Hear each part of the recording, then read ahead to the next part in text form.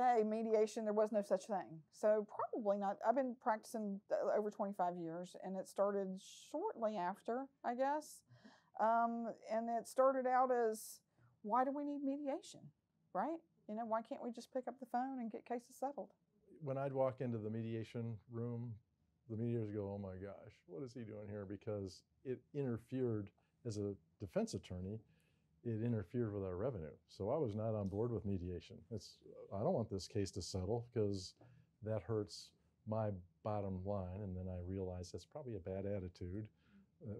And it evolved into, from me taking the approach, I'm not telling anybody anything about my case because then we'll go to try it, to that's probably not in the best interest of my clients and the insurance companies, and okay, let's use this process for what it was intended.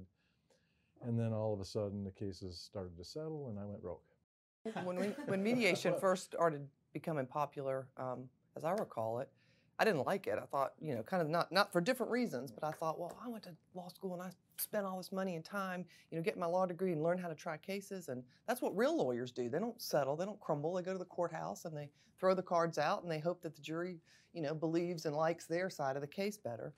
And I saw that too. I mean, it was as if everybody was on a different mission than what mediation was really supposed to be. And I can remember going into mediations, you know, as that defense advocate or whatever, and like trying my case as if I were in a courtroom, which, you know, is utterly ridiculous when we think about the process of what it should be. There was a learning curve, I think, especially for seasoned trial attorneys who had been practicing, who only could think one way, and it really.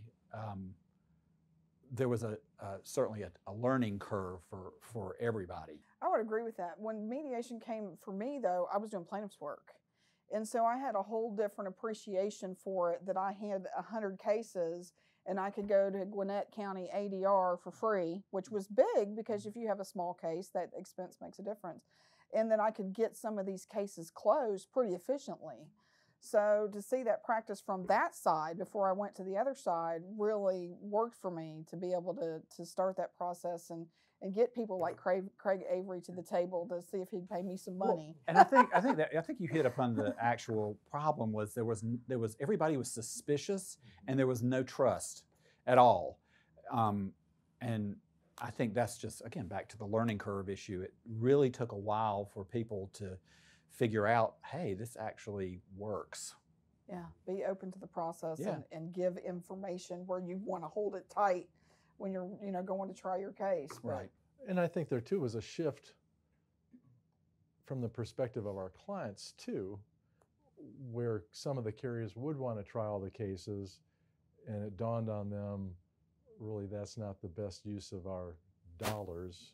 There's risk for them too. Yeah, let's go into these things open-minded and compromising and resolve cases. And it's evolved quite a bit. I don't know the statistics, but the trials continue to go down and the mediations continue to go up. As they should. They really Right. should.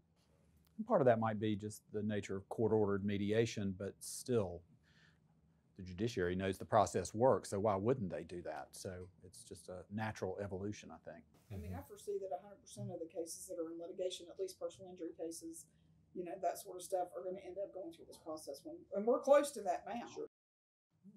Yeah, and I won't name names, but there was recently a battle between a couple of lawyers where the judge says, this makes our system look bad, you're going to mediation. So, not naming names. So, everybody, I think the judges recognize the benefits before maybe the lawyers did. Yeah. Well, it amazes me just to see how our practices have evolved, that it used to be, well, maybe we'll think about mediation, to now it is just a natural course of, this is what you're going to do with the case. It's just a timing issue. Yes, it's are you going to do it pre-mediation or pre-litigation, shortly after, or, you know, right before trial? But it's just, now it's part of the process. Exactly. I think it's an interesting observation too, just because we've all had a lot of experience and I've been practicing 25, 30, over 30 years.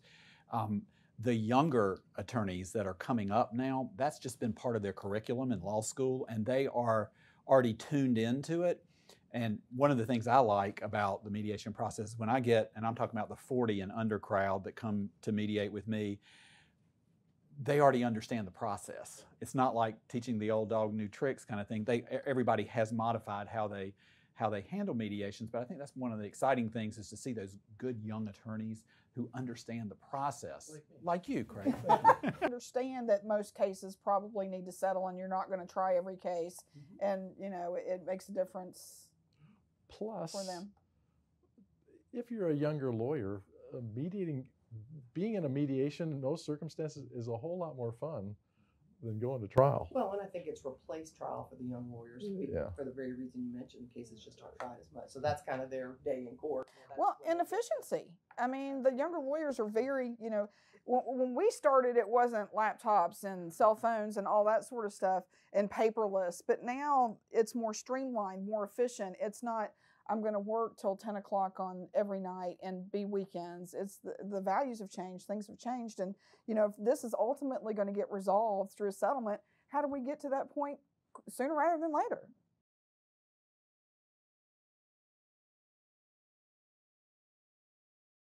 One of the problems of being a trial attorney is that you can't really control your schedule. And it was a challenge. I found myself, surprisingly, mediating 5 to 7 cases a month. And sometimes that was hard to plug in to the calendar, and especially with the volatility in the calendar. And there came a point where, I knew this was what I wanted to do. And part of it's a leap of faith. And again, I'm not speaking about geographical locations, but there really were no full-time mediators in the Savannah, Georgia area. There were a lot of people like me who married their mediation practices with their caseload, whether they were trial attorneys or not. And I think part of one of the most difficult things I've ever done in my legal career, because I had a very successful litigation practice, was to say, I am a full-time mediator, and to put that out to the public, not knowing how that was going to be perceived because of my trial experience and what I've always done or was known as in the legal community. And I can't explain to you the answer as to why it worked, but it worked. And joining Miles has just broadened that horizon to allow me to have, to be better known all over the state as opposed to just in the Savannah, Georgia area. So part of it, the answer is actually making the internal decision. I also had a law firm that said, if it doesn't work, it's okay, you can stay.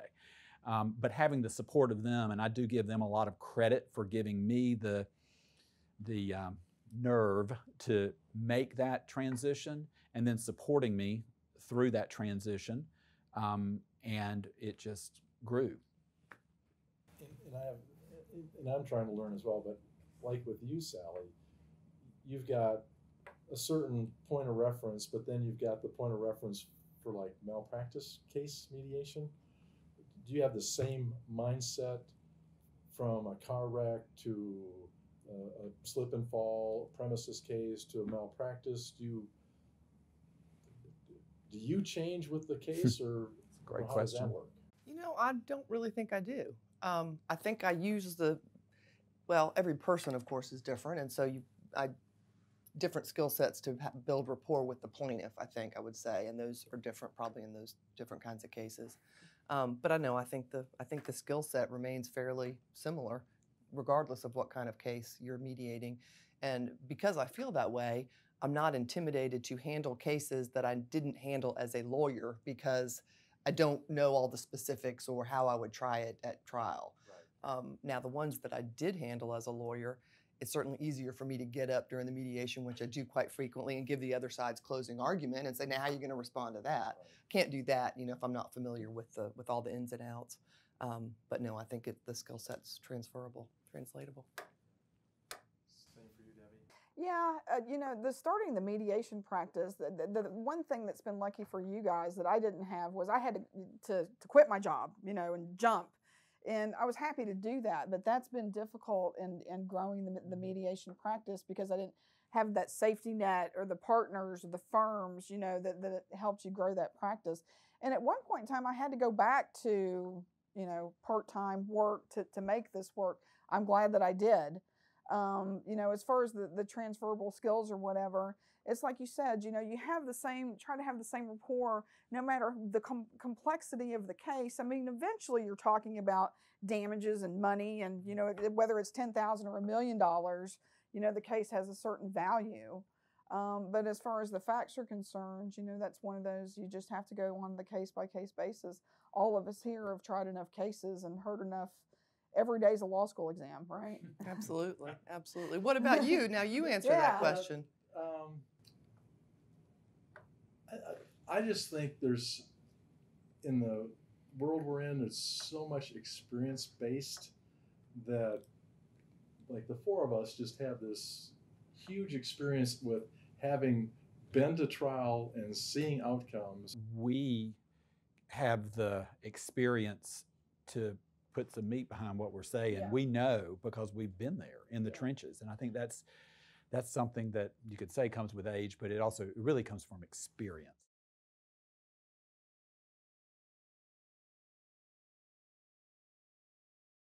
I personally rarely see someone who is not giving an effort when they're coming to mediation, whether it's court ordered or not. I mean, that's just my experience. Yes, some are more prepared than others, but that can be a multitude of reasons. That can be either the facts haven't been completely developed. It could be their experience is a little bit lacking in how to present the case on behalf of their client. But my experience is, generally speaking, I rarely have anybody come to a mediation where they're not trying. We've all had experiences where we wonder how seriously they're taking the process, but I think it's rare. And I think a skillful mediator can fix that problem. That's the point. Sometimes you get two lawyers that just don't get along, and they'll say, well, I don't care what Craig Avery says, I'm not buying it as a lawyer. And then just getting these battles, and a skillful mediator can say, okay, what's the downside of settling this case for a fair to everybody amount? Well, there really is no downside. Well, then let's just talk about it. And there are some barriers. I used to be one of those lawyers. I don't want to be here. I don't want to offer money. I want to try this case. That's what I became, like you, Sally. I became a lawyer to be a trial lawyer, not a settling lawyer. But do you see that in the mediation process? Do you see lawyers that are so contentious that I rarely, part of it's setting a mood and a tone, but I rarely see attorneys who can't be in the same room with each other. Not much, but again, I think the skillful mediator, because some of that flows over into the client. So I'll spend some time being the voice of reason, and the client says, well, okay, there is a benefit to me, and I can see where my lawyer doesn't like this guy, but at the end of the day, if I get my case settled, right, I don't care so much. So a lot of those, you can get the testosterone out of the room sometimes, and okay, yeah, this can work. And I try to set the tone at the beginning of the mediation and make it very straightforward that my lawyers aren't there to make a decision. I mean, I'm just frank about it. I'm like, the plaintiff is the one that's at the end of the day has to live with the settlement and make that decision. Now, the lawyers are going to advise, they're going to counsel, and I'll talk directly to the plaintiff. This is your decision. They can't promise you, they can't guarantee, and that goes in both rooms, both the plaintiff room and the defense room, of, just like you said, an effective mediator being able to handle that situation. And there's always something to learn at mediation, even if you don't settle it. If they say, well, we're going to go try this case, well, then let's figure out how we're going to try this case. What work do we need to do? What holes do you have? Where's the defense? What's the prosecution going to do? How are we going to get this case to trial if that's, in fact, what's going to have to happen in this case? There's always a benefit, I think, that you can make them realize. Right, and I always tell them that usually at some point, either during my opening remarks or during the day at some point, nothing bad can happen today, right? We can either get the case settled or you will gain information, and the information is power. And don't you want to know, what exactly, like you said, what you need to do to make this case get settled? And to the Mr. Plaintiff, you haven't given up anything. If we don't get it settled, you're in the same place that you were when we started this morning. So everybody wins, no matter what the outcome. The most interesting thing to me, and I know we all see it all the time, is that the defense attorney could go into the plaintiff's room and say the exact same things that we are saying, but because we are neutral, they listen, whereas if the defense attorney said it, they wouldn't. And it's just amazing to me how that is a constant. And that's both rooms. Yeah, I mean, and I just use that as an example, but yeah. Yeah, and it's sometimes the tone, again, as my wife will Sure. tell me. Yeah, how you say it. How you say it. Yeah, you have to find a common ground, an interest, some connection with the plaintiff to make that work. I think that's one of the most interesting challenges that we have. Sally and I often commiserate about how did you garner that trust with the plaintiff in the first 15, 30 minutes of the mediation.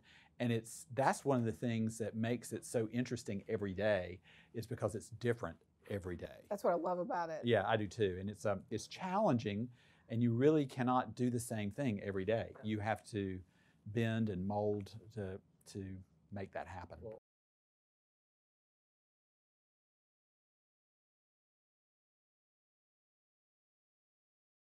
I can tell you that my last trial, I always say that my goal in life as a trial attorney was to never end up on the front page of the Daily Report.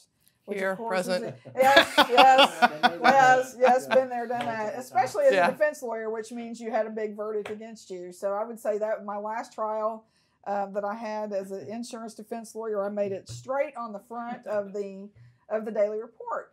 And there's a couple things with this story. It was a 7-figure case. Sometimes you hurt people, right? I mean, sometimes there's a value to that case. But what I always say about that is if it was mediated, and it was mediated here at Miles, and it came to an impasse, and there was a predominant trial attorney that they hired to come in and try the case for them. And we turned a 5-day case into a 2-day case. But, he and I were talking, preparing for trial, and we both agreed on the value. We knew the value of the case, but we could not get our respective clients to agree on it. And so, it was a 7-figure verdict, but I always said a couple things about it. Number one, he asked for 10 times that, right? It was within my value of the case, and of course it was within my policy limits. So I said, those are all wins. You don't see that part in the Daily Report, but it was a significant injury, significant damages, and you survive. I had a case where the verdict, I take this as a victory, because the verdict was over $3 million, and after the verdict was read, my client goes, "Thank you, Jesus." I said, there aren't too many lawyers that have a client say, "Thank you, Jesus," after you've just been tattooed for $3 million. Been there, done that. Yes. I think it's something to be said as a trial attorney, and this again is points of reference that you can use in your mediation practice, is losing that big case and then getting back in the saddle and keeping focused and moving on to the next one, and not let it jaundice the whole process. Because again, as attorneys, we are advocating for our clients. Obviously, they're life lessons that I think translate nicely into perspective in the mediation world. And, I don't, at the time, I did not feel that was a great day for me. But in hindsight, there are always reference points to things that I go back and went, well, I lived through that, and I know I did the best I could for my client. And, again, it's just back to points of reference. I had one with Jack and Sutton Slover, and it was the biggest check I ever wrote for the insurance company. And we were in front of Judge Wong probably 4 times. And Judge Wong's like, "I'm mediating this case. I'm mediating. You guys are going to settle this case. You're going to settle this case. You're going to settle this case." It was a commercial carrier, horrific accident sort of thing. And we did, because, a lot of cases you don't want to try. They need to get resolved. I had mentioned this, and I've mentioned this before, but it is true, our backgrounds being sort of similar, even though we didn't know it, we were mediating cases before we even knew what mediation was. And I think that is so relative today because we were dealing with plaintiff's attorneys, we were dealing with insurance adjusters, we were kind of that middleman or woman, if you will, really trying to figure out objectively how to get a case settled before there was even the term mediation used.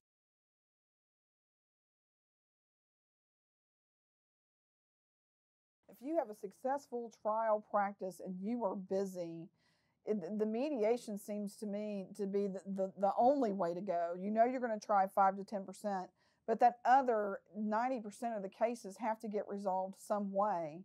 And to put the focus in like we said earlier, it's a no-lose situation. I mean, you're either going to learn more about trying the case or you're going to get the case resolved, and that goes for both sides. So I think it's just a matter of timing. Yes. When the mediation should be set. Yeah. From the plaintiff's lawyer's perspective, it's better to get the case resolved through mediation because set aside the risk, but the time, the time value and the cost. But on the other side of the, clock, if you're a plaintiff's lawyer, you've got to try a certain number of cases because you've got to let the defense know that you'll go to the courthouse. So kind of a, balance. Yeah, it is. But there's always enough cases out there, just like you said, to try. And the fact of the matter is the highest percentage settle, and they should. You can't be out there trying a case every week. And if you're not settling cases, which the most efficient way to do it is through this process, then you've got a problem. Yeah, I'm kind of like you, Dan. I've not met any lawyers that are not interested in the mediation process because the benefit so far outweighs the risk. I only had one, but he was from a different state, so it might be that mediation is handled differently. And I really came away with the feeling that he came with no money, and I think he was just using it as a discovery tool, but one-off thing. He's trying to get information. Yeah, there is, and I've had lawyers tell me I don't really believe in the mediation process. The judges made me be here, or whatever the case may be, or costs, or however that might be. But again, I think usually they leave at the end of the day, especially if there's a resolution, happy, but with the realization that there's always a benefit to mediation, even if it's not resolved.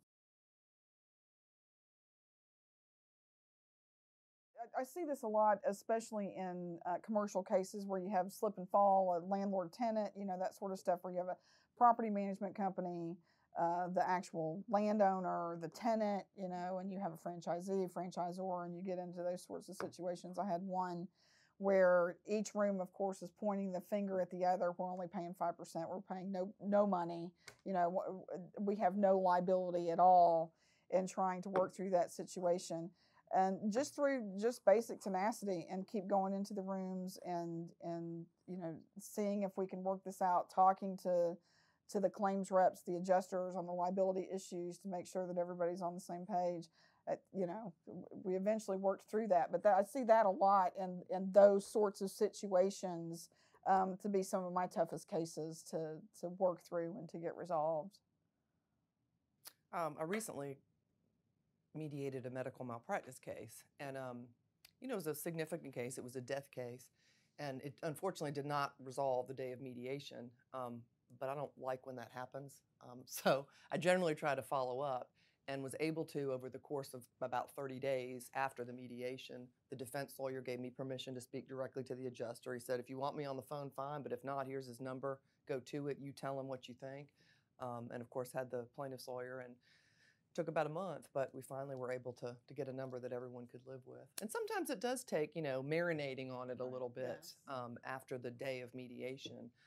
And sometimes I've found there's a couple lawyers that I mediate for from time to time who very rarely settle the day of mediation, and it's because they don't want their clients to feel pressured, and it's usually the plaintiff's lawyer, of course, that they're being forced into something or making a snap decision. So those I will also follow up on to make sure, hey, I remember the last offer, and to try to get those shut down as well. Yeah, and to make sure that to understand that the additional authority to be gotten from the insurance company just can't happen on a dime. There's a process that has to go through to get that additional. I look at it as our responsibility.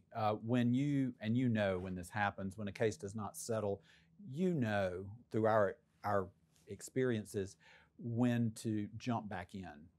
You know, sometimes it does need to marinate or cure, as I like to say, but sometimes I always tell counsel, use me as the catalyst, use me as the one to foster further discussion. And sometimes I'll just make the call. I think sometimes we have to be proactive because everybody gets busy once everybody's not focused on the case. But I've had really good success in following up. And I think that's actually, I've had a lot of people comment back to me, and I'm sure to you too, thank you for jump-starting those discussions again, because we knew it was a settleable case. It just needed some prompting, if you will. Yeah, I send out a follow-up email about every 30 days, just to, even if they don't use me, to start the communication between them, because they, you know, everybody gets so busy. Sometimes, candidly, I again learn from mistakes. I had a multi-party case where all the defendants said the problem is the plaintiff has unrealistic expectations, and at the end of the day, the plaintiff's expectations turned out to be reasonable, and the defense, which I never saw coming, I go, well, I thought the issue was him, not y'all, and it was y'all, not him. So I had to follow up on that one, and it ultimately settled because collectively they said, well, maybe we are the problem. We did accomplish the goal, and the case resolved months down the road. So you do learn, or at least I learned.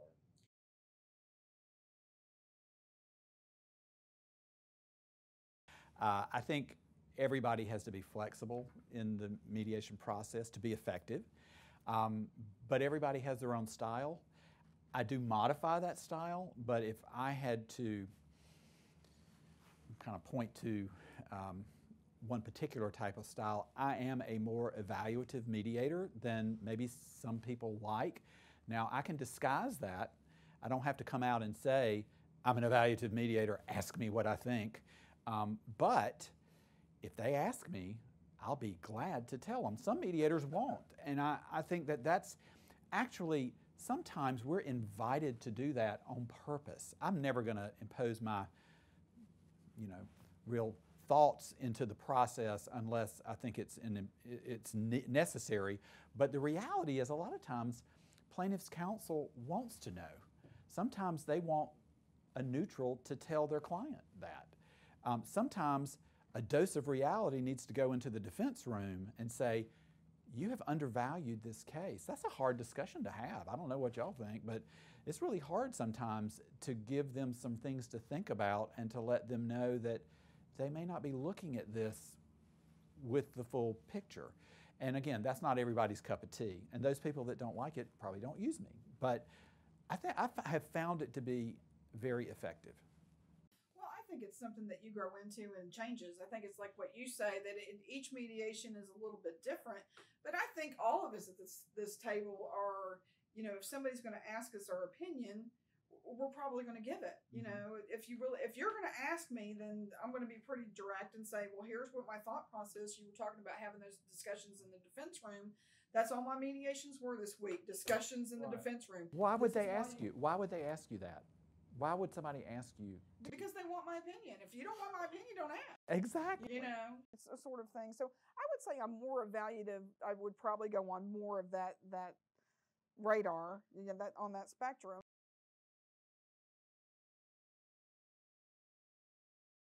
You know what I love is there's a problem that gets solved. I love solving problems. It's a challenge. It's fun. I get to meet people. There is everything about, and I tell the participants, this is a positive experience today, no matter what happens. If it's not positive, it is all my fault. And I think the passion and the enthusiasm comes to the table, and if you get everybody excited about a process, it's much easier to get to the finish line. So I am passionate about it. I want to I won't say I take it overly personally, but I feel like it is my job to help these people get together and make the right decision for the right reasons. And when they do, they all feel good about it. Well, you say, I do take it I mean, I think we all take it personally, but I do take it personally. I love my job. This is not the first time, but I truly love my job. I come to work in a good mood every day, looking forward to the challenge, solving the puzzle. But it's funny, when I leave every day, I call my husband on the phone, and he knows immediately if I've settled or if I've not settled, because it affects my mood. I take it personally if a case doesn't settle, because that's my job. You know, that is my job, to have the good experience, but to get cases resolved. And it's not necessarily my fault that they don't, you know, if somebody doesn't bring enough money or unrealistic expectations or whatever, but it's personal for me. I agree with everything y'all both said. You said it very succinctly too, Craig, but, yes, but one of the things that is probably the most rewarding to me is, I agree with all of you said, but our job is also to give both sides the pieces of the puzzle they need, the educational part of mediation, and giving them that information so they can analyze the risk. And I'm very passionate about making sure that they have that information. Regardless of whether the case settles or not, I know that I've done my job if I've given them that information. Sometimes it's not digested the right way, if you will, but still they're given the information, and that's where it sometimes marinates and cures. But that's my job, to make sure both sides understand their risks. And I think that's the really thrilling and fun part of what we do, is packaging that and giving it to both sides in a way that they can digest it, and then use that information through that process of compromise and negotiation to see if we can bring closure to the case. So. He's really smart. And I'm very much in agreement with what y'all all said, but especially you, Craig. I like solving problems as well, and giving the parties closure. You know, nobody wants to be, other than maybe the lawyers, nobody wants to be involved in a lawsuit. And so to be able to solve that problem and close that down and let everybody walk away is really, really a wonderful feeling. I usually tell the parties, you know, you might not know that this case is on your mind, but believe me, it's on your mind. And when we get it settled at the end of the day, you're going to have a great sense of relief. And my dad has a wonderful saying for that sense of relief, and that is, you don't know how bad it hurts while the horse is stepping on your foot until he gets off your foot. Oh my gosh, I didn't realize how bad that was. But now I realize, because it's off, and I feel so much better and I'm uplifted. Yeah. There's a value to closure, for sure. Yeah, and as a trial lawyer, I lost sight of that sometimes. I didn't realize how much misery the process was to my own clients. They said, I hate this. And I'm thinking, I'm having a blast. You think a trial is fun? Yes, I do. Well, they don't. Yeah, No. they don't. No. It surprised me, because it wasn't their money or anything, but Right. it was a painful experience. I have a catch line that I use. I call it the litigation devil that sits on the shoulder, that doesn't go away until the case is resolved. I'm going to steal that one. Yeah, please do. I'm going to use it too.